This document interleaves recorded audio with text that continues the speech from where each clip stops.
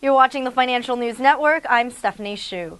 You can't put a price on true friendship, except when you buy it. Dogs have always been man's best friend, and a Chinese coal baron has reportedly paid 10 million renminbi, or 1.52 million US dollars, for a red Tibetan Mastiff. The 81.8 kilogram pup, named Big Splash, is now the world's priciest dog and comes with dietary requirements of massive proportions to grow to 130 kilograms and will be pampered with culinary delicacies including sea cucumber and abalone. The breed has long been considered a holy animal in China that brings good health and security to its owners. But red Tibetan Mastiffs are particularly prized for their hue, since red is a lucky color to the Chinese and have recently become status symbols in the country.